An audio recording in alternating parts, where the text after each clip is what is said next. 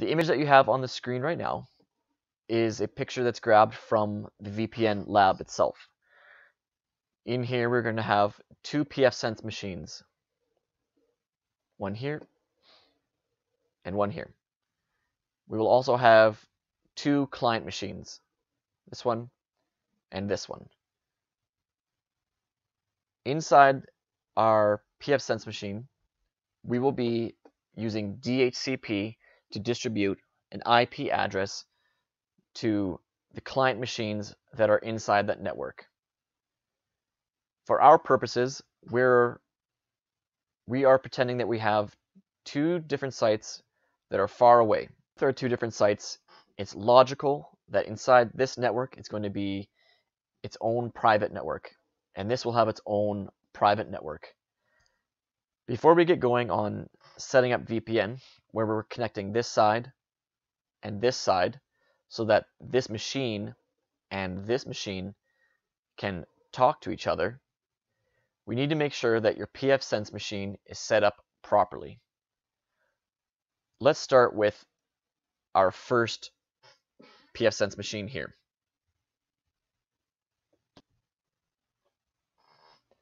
Okay.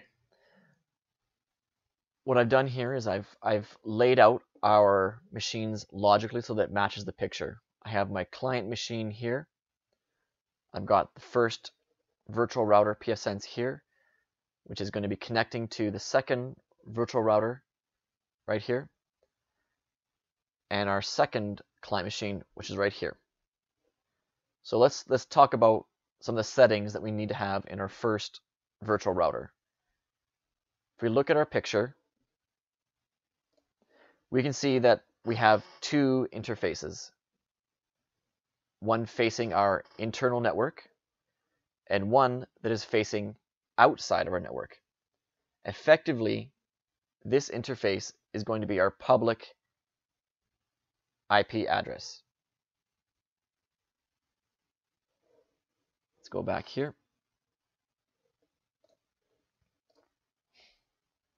And then we have here, I've got two interfaces set up, our wide area network and our local area network.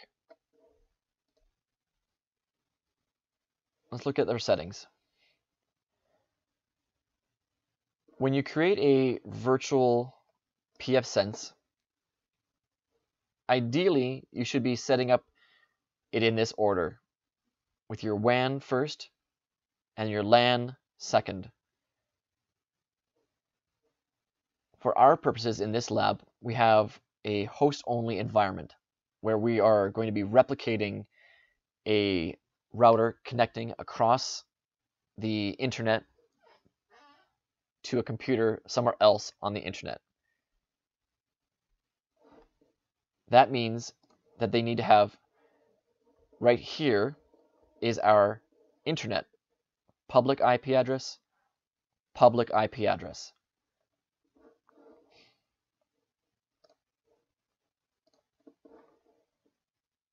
So in your computer, host only meets the need of the internet. The interface that's facing the client machine is on a LAN segment. And in your virtual environment, you're going to be setting up two different LANs. The one on the left side is going to be LAN 1. The one on the right side is going to be LAN 2.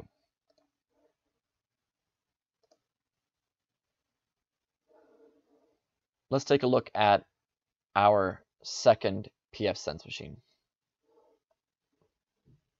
We are now looking at this pfSense machine. Notice that we have three interfaces: WAN, a LAN, and an opt1. Let's put some names to the interfaces in our diagram.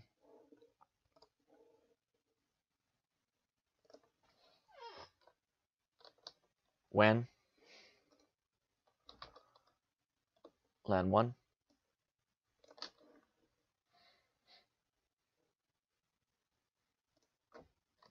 WAN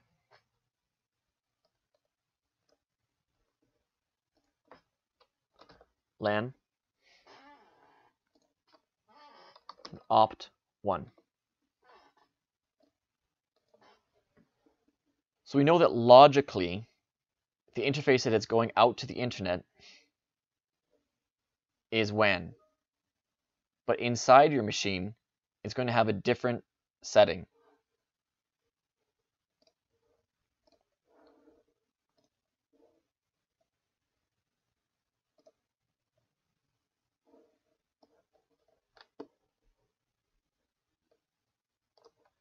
Take a look at what we have here. WAN is our very first interface. The order that we see our interfaces here, 1, 2, 3, are the same order that we see happening here, 1, 2, 3. WAN is set to NAT. This allows this VM of pfSense to access the internet. It's through this interface where any clients connected to the LAN will be able to access websites and go to their email, etc. Our optional interface is the interface that will be facing the other side where this pfSense is going to be connecting.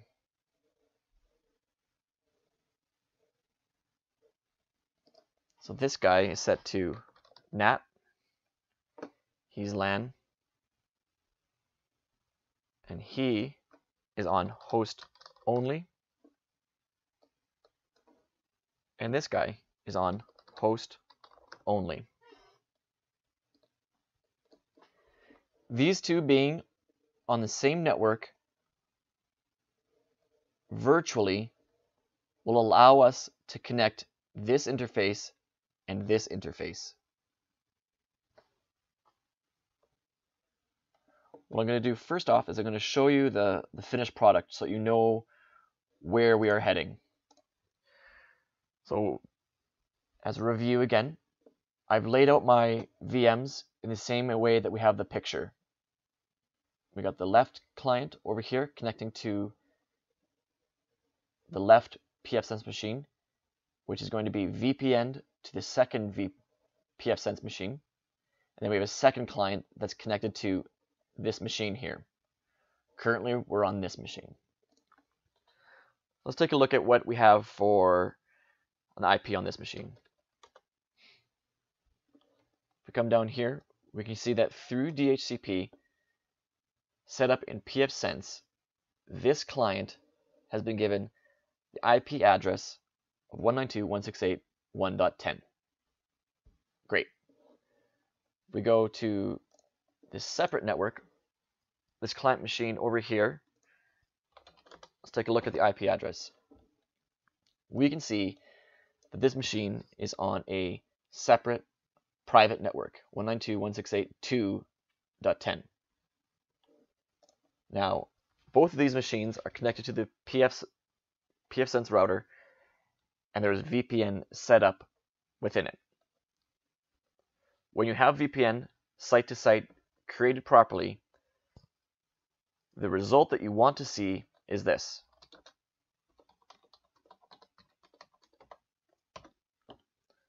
I'm sending packets from 2.10 over VPN to a machine in a different network. Let's go over to this other machine and take a look at that as well. Okay, without VPN, this wouldn't work. There we go. And since we have created a VPN, established a connection, we are able to connect.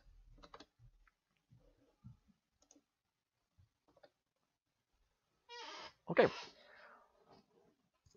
Our next step is we're going to look at some of the settings on each pfSense machine and look at how I've got it set up and talk about some of the settings and why they are the way they are. One of the interesting things you'll have to remember about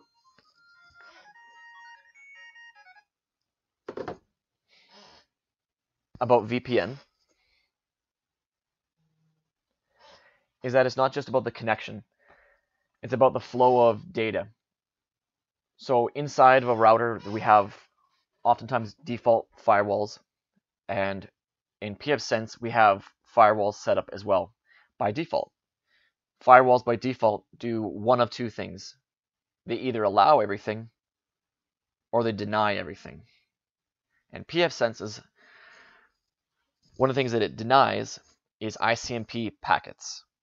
So in my demo a minute ago, we saw that I was able to ping. And now, even if I had a successful VPN established, I will not be able to ping between machines unless I explicitly allow ICMP packets through the firewall over the VPN connection. Now, in this video, we are going to take a look at some of those settings to assist you. So let's go to our picture. We are going to be accessing this pfSense machine right here. I'm going to be accessing this machine through the web interface on this client.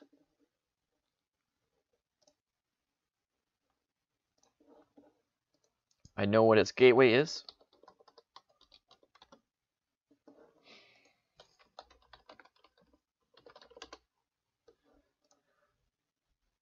We have the credentials to log into that router.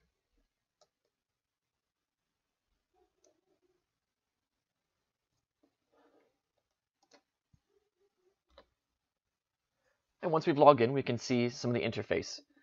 We can say the GUI of our router. We've got our interfaces, our WAN, and our LAN. We've got other statistics that are happening inside our machine. For our purposes, we care right now about setting up VPN. So go to a VPN, and we're going to be working with IPsec, IP security. So let's go over here. Now in your VPN lab, there is a link that is very useful, and if you follow it verbatim, you will be able to set up a IPsec VPN tunnel. It's through Netgate docs, and it's called Routing Internet Traffic Through a Site-to-Site IPsec VPN. So when we create a VPN tunnel, we're effectively saying that we're going to be connecting one interface to another interface. And in our situation, it's this interface here across our fake internet all the way over to this network. We are encrypting the traffic through TLS, Transport Layer Security, from here to here, so that traffic, while it may be able to be sniffed, it would be encrypted, and we would not be able to decipher what is the data that is being transferred across the line. This allows for a Calgary branch office to connect securely to an Edmonton branch. Or maybe it's a Calgary branch and it's Hong Kong. Okay, we can connect over the internet with an encrypted channel or tunnel.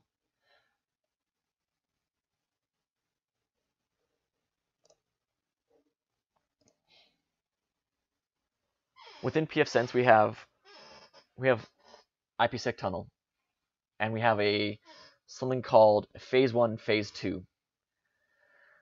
Both sides of your pfSenses need to have the settings matched up. Right now we have phase 1 and phase 2. And if you want to think about it as this, phase 1 is building the bridge. It is the tunnel.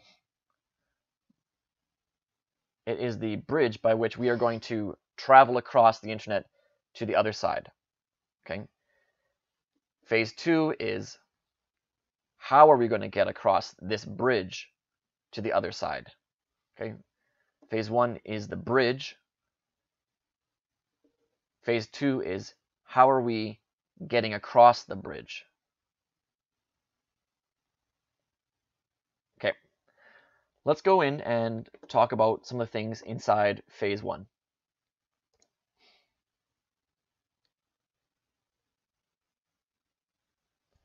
Within VPN, and specifically transport layer security, we want to handle our encryption algorithms, and we want to take care about how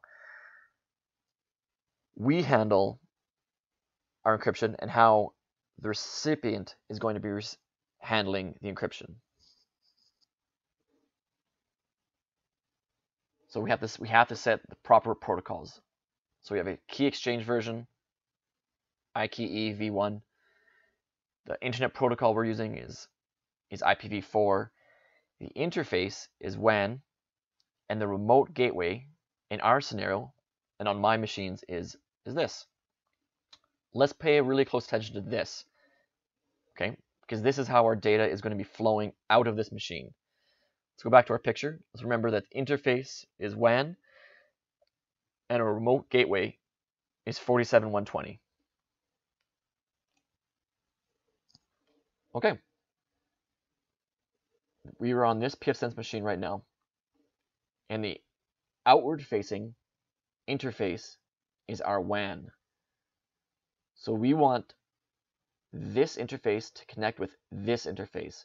So when we're selecting phase 1 VPN and we're starting to build that bridge, we need to select the proper interface.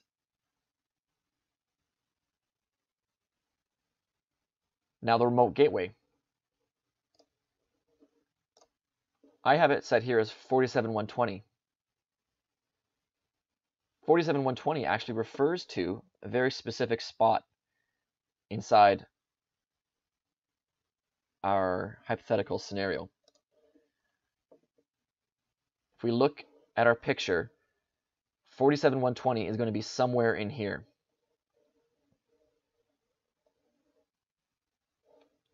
Let's take a look at our machines.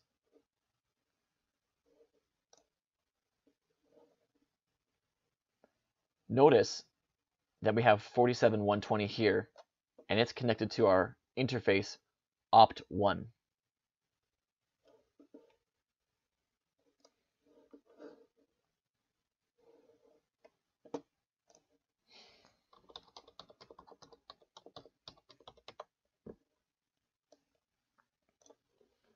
Let's go ahead and find the IP address for this machine's interface.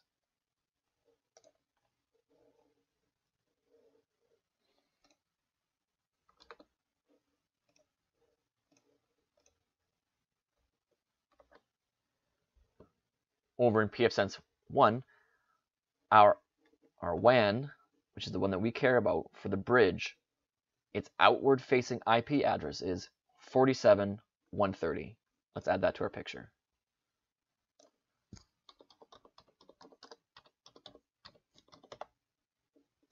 There we go.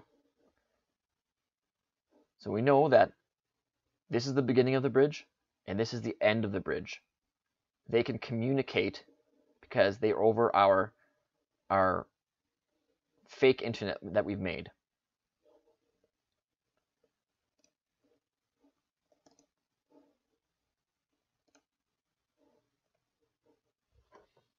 So think about the wording remote gateway. If we are starting the bridge at the WAN, the outward-facing interface of pfSense 1, the doorway on the other end, the remote gateway, is going to be the IP address 47.120 of the outward-facing interface on the other end. This IP address is the remote gateway for this pfSense machine.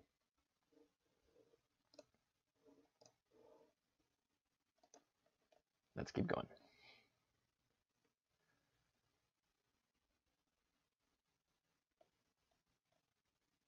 For some of these, you need to leave it as a default. Set yours to aggressive. your negotiation mode. The identifier, in older versions of pfSense, you could set it as an individual machine inside your network. You could do that through IP address on the newer version. But for our purposes, what we wanted to do is that the IP address of this machine is able to connect through the VPN to the other side. So it's saying that let's grab the IP address of what we have now, and that is okay. And the same thing on the other side. Now in your lectures, you will have learned about transport layer security, about asymmetric encryption and symmetric encryption. In asymmetric, we have keys. I'm not going to be teaching you about how transport layer security works in this video, but what you need to know is that the key that you make on this side, on this pfSense machine, has to be the exact same key on the pfSense machine on the other side. If they are not the same, nothing will work. Okay, let's keep going. We're going to choose our encryption algorithm. We're going to use the advanced encryption standard. We're going to go to 256 bits. Choose a hash, SHA-256. We're going to use two 1024 bits, the DH group. Make sure you remember these settings because it has to be the exact same on the other side. You can leave the default 28800 for the lifetime.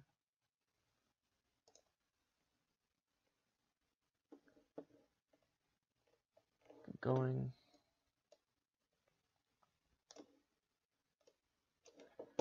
And the items in here you can leave as default.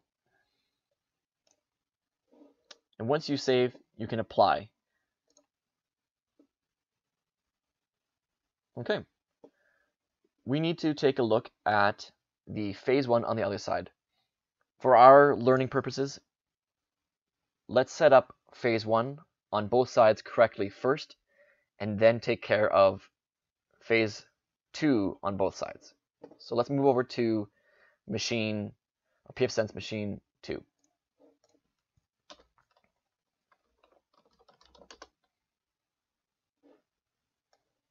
We're going to connect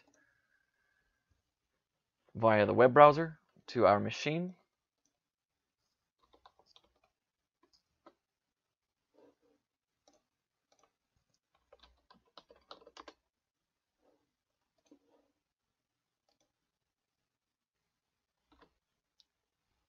Great.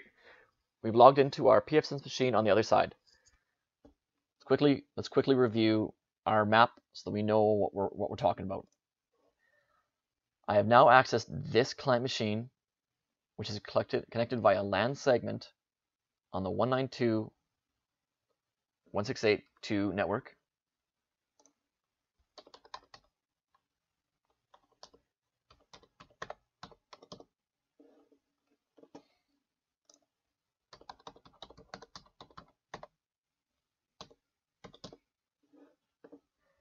And I've connected through the web browser, and I am now accessing this machine through the web browser.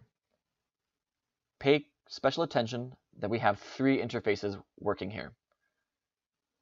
An interface here, our LAN segment, interface here, our WAN, which in virtual machine is referred to as NAT, and our opt1, which is our host-only network. Okay.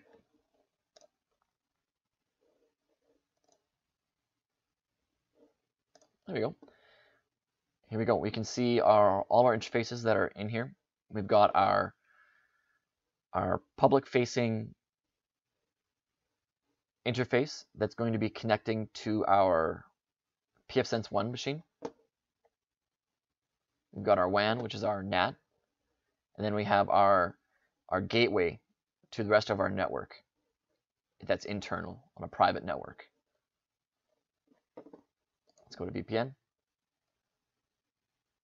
IPsec.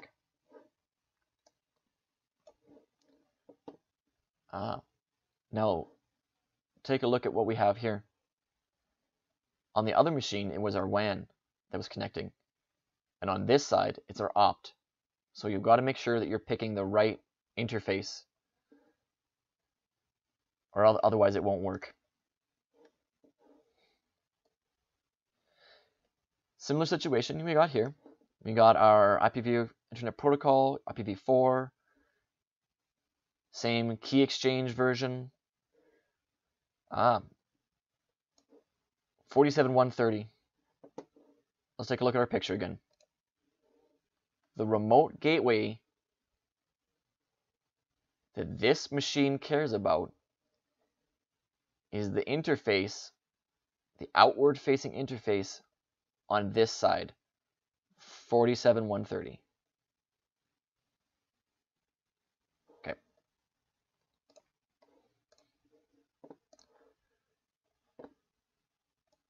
Similar settings.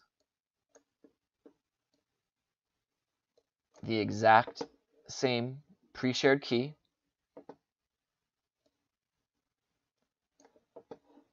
Remember that we need to use the exact same encryption algorithm.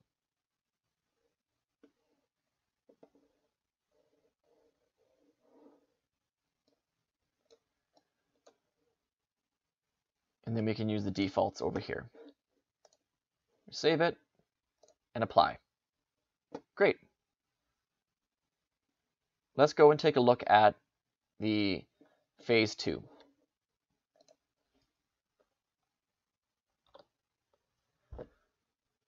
So I paused and I bumped over to our first pfSense machine.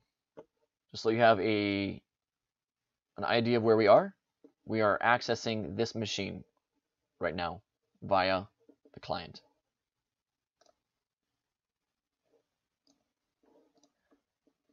So we have now built the bridge. Phase 1 on both ends is correctly set up. However, traffic has no way of getting across that bridge. Let's open up our phase 2.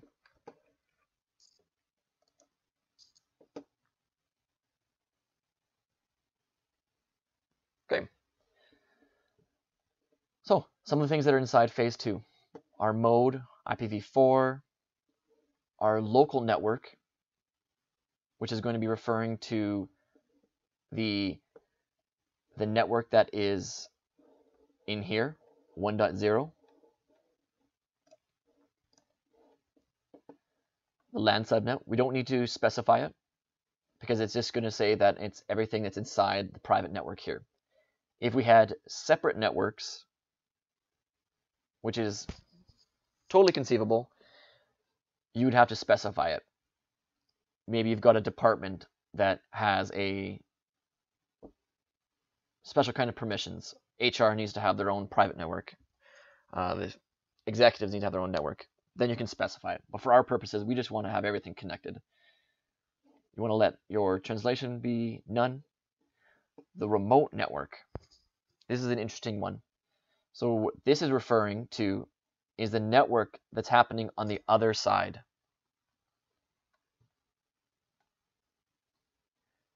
You'll see that it's set as 0.0.0.0 with a mask of 0. And what's happening here is that this is telling pfSense to route everything over this interface. It's sort of like a pfSense's way of doing a catch-all.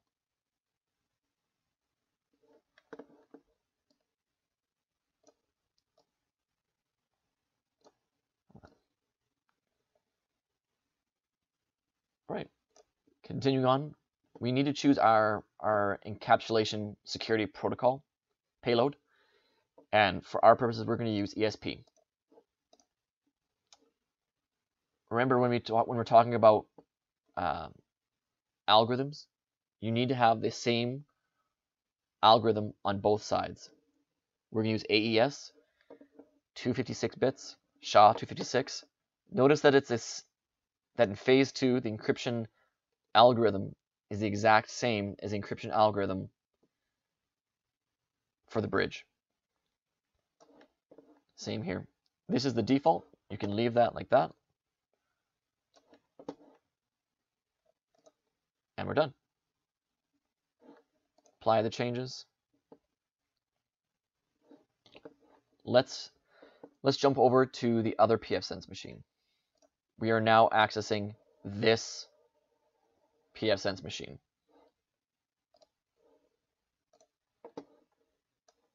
I'm already inside the machine here. Okay, with phase 2 inside our pfSense 2 machine, let's look at our information. We're still dealing with IPv4.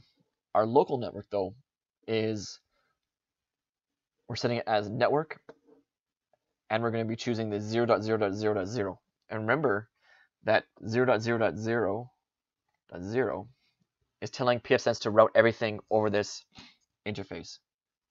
We're effectively saying that on opt1, just bring it on over here onto this interface. This is the one that we want to use. Again, NAT is set to nothing.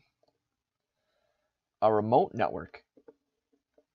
Now, if we think about our client machine on the other side, that client machine here is a 192.168.1.10. So our remote network is a 192.168.1.0 with a mask of 24. Keep on going down. Pay attention that the encryption algorithms are all the same. Leave this as the default, the lifetime. Save. Apply changes. In a moment here, we're going to go and look at the status of our VPN to see if it's connected. We've created a bridge between the two interfaces. Between here and here, we've created a bridge. We've set up encryption and a method by how traffic is going to travel from this side to this side. We've applied the changes. Now let's go look at our VPN status to see if it's working. To look at the status, all you need to do is go up to, in pfSense, go to your status, go down to IPsec, and it may have started automatically, but you may have to hit connect. And if you look, this one is connected. It's a good idea to do the exact same thing on the other side. So let's jump over to pfSense machine 1.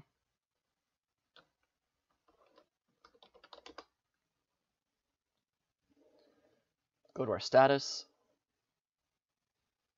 IPsec, and the connection is established. In my next video, we're going to talk about how to allow traffic through. Right now we have a connection and the VPN is working, but we will not be able to ping machines on the other side unless we allow it explicitly through the firewall.